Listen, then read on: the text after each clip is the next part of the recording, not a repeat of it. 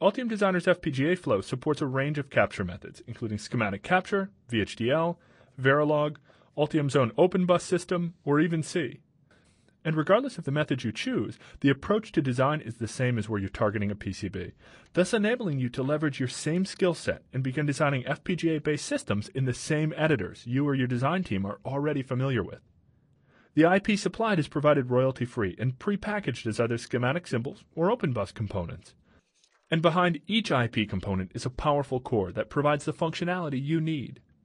Placing these components and wiring them together in the schematic editor is no different than wiring up any other schematic circuit. And in fact, the interfaces have been simplified using the Wishbone interconnect standard to make IP to IP connectivity painless. And behind each IP block is a full datasheet, accessed by simply holding the cursor over the component and hitting F1. Custom IP can also be developed, and as I'd mentioned, there's full support for both VHDL and Verilog, as well as C. You can literally write software functions in C, and Altium Designer's C to hardware compiler will convert the C code to the equivalent hardware instructions. There are also libraries of generic logic to make designing the low-level components of your system graphically just as easy. And if you want to import a core from one of the vendor tools, there's even an import wizard in the software to take the pain out of this process. Each of the IP blocks is highly optimized and provided pre-synthesized, making the process of synthesis so much faster. And each IP block is vendor independent, meaning it will work across Xilinx, Altera, Actel, or Lattice devices, giving you the option to explore different deployment options at any stage in the design process.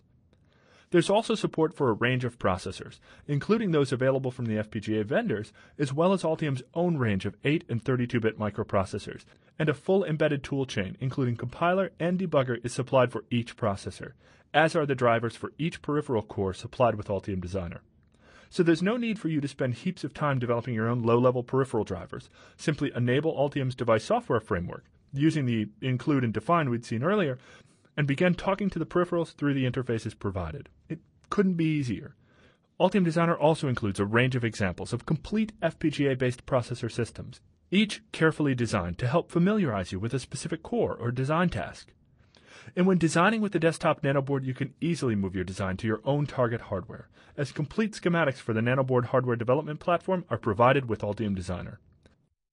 Moreover, the schematics have been wrapped up as device sheets that we've carefully segmented with each of the various nanoboard subcircuits in a way that makes it easy for you to simply select Place Device Sheet and implement the same hardware we've used to create the hardware component of Altium's award-winning design system.